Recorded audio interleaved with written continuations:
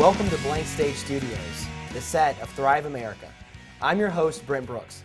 Today we're joined by film producer Unique Beyonce.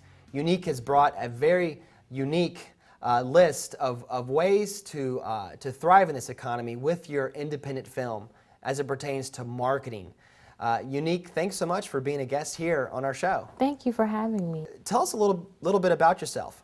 Well, I'm an independent film producer, and I have a nonprofit media arts organization called Unique Productions, and we make educational films that target social issues affecting youth, such as teen pregnancy, domestic violence, and drug abuse. And our latest film, Life 101 Angel Secret, it targets a teen pregnancy prevention issue. Tell us a little bit about, I guess, why you wanted to talk about this topic. I went through a lot of trial and errors when I was making my film, and I want to help other filmmakers to, know ahead of time what to do so that they won't have to go through everything that I went through or the mistakes that they went through. Because I learned a lot after the fact, and if I can share that with other filmmakers to help them get a successful film, I'm more than happy to do so. Unique, you talk about how we need to market during the pre-production phase. Can you shed some light on how this is done? Well, the pre-production stage is the most important stage of filmmaking. This is where all of the planning is done. And a lot of time filmmakers, they're just in the production stage. The only thing they focus on is the script and getting the actors, and they're just ready to shoot. But it's important to prepare for marketing in this stage as well. For example, getting your niche. That's very important so you can target your audiences, your main consumers, and you'll know exactly what are you putting out there, so you'll know who to market it to so it can be successful. And another thing to focus on are the press kits. Getting your synopsis and log line together, because you have to tell people what your film is about in order to get them interested, because if they don't know what it's about, they're not going to want to watch it.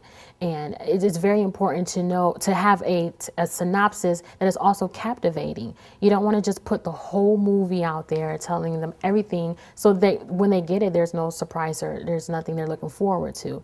And I think the log line, it's fun to do, but it's important because it's like branding your project.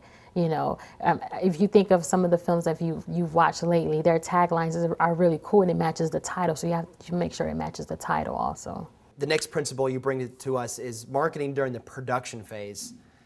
What do you mean by this? Some of the ways that are easier, like I was saying with the photographer. Having a photographer on set, he'll be able to capture captivating photos for your artwork, such as your cover box, the back of the cover box, as well as flyers and posters. And you also want to get footage for your trailer, the scenes that will make the person want to watch it. These are very important, like I say, because you can market your film through these outlets before the film is even completed. While you're shooting and you're on set during production, you may see a very powerful scene that will say, this will make a lot of people want to see this. Or you may see just like a perfect picture of a scene and say, this will be great for the front of the box. This is what's going to market my movie. This will be the vehicle to get everyone to want to purchase it and watch it. And one thing that we didn't do on our set, but I think is a good idea, is to have a documentary of your cast and crew. It could be a student who this is their first experience working on your film, and they can just share everything that went on with them. And this little documentary can be like a whole new project, which can be used as a marketing tool for your movie as well. Okay, Unique, assuming we've done our pre-production work and we've gotten some great content in the can in the production phase, how can we market our film during the post-production phase? One thing a lot of filmmakers do, we are so adamant about what we have, and we're like, this is good, I did it, everybody's going to like it, I'm going to put it out, I don't want any inputs, and that's the wrong thing to do. Have some people come in and just critique it. We have to be able to take constructive criticism in order to be successful in any business. So the test screening is very important. And also with the artwork, not just the film, but show them some of your marketing materials to go with the film. They may say, you know what, that person on the screen says nothing about your movie. Why don't you have maybe the lead character instead? Or, like for the movie Transformers, you have the big Transformer there. That brings people in. If you just had the actors on the front, you're like, okay, why would I want to see them? So it's very important to test the artwork as well as your rough cut, and then you can make changes before you actually finish. Next, you talk about distribution. How can we better market our film during this phase? Well, this phase is very important as well, because a lot of filmmakers, especially beginners, they say, okay, I want to make a film. But when I sit with a potential client, I always ask, well, what do you want to do with it? What is your goal? Do you want to just show it to family and friends? Do you want it in stores?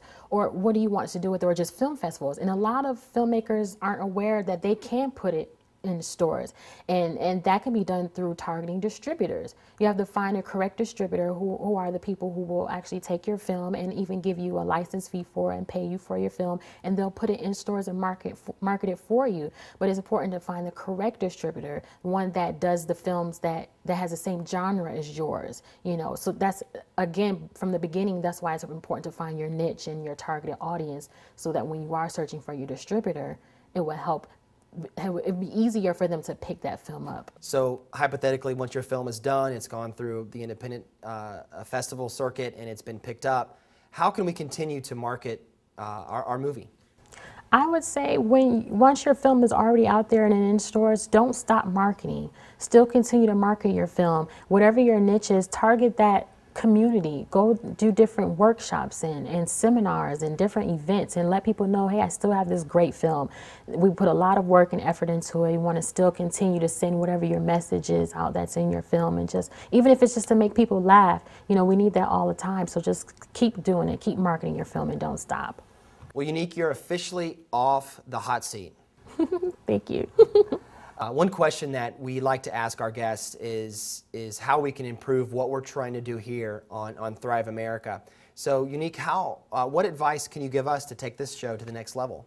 Well, I think you're doing a great job first, Brent. I think this is a good opportunity for a lot of people like myself as small business owners. And what I would suggest is to improve in your pre-production stage, maybe market not just the program now, but market it to the viewers on who's coming up next. What is going to be your next topic? That way, if I'm watching one of your interviews and I'm saying, I wonder what they're going to do next week, or wonder what the next show is going to be about, I can tell other people about it and say, hey, guess what? This is going to be on here. Watch this. You know, it's going to be very informative. I've saw their past shows. So I think that would be, you know, a plus for you guys. Thanks, Unique, for sharing that with us, and we'll definitely take you up on that advice.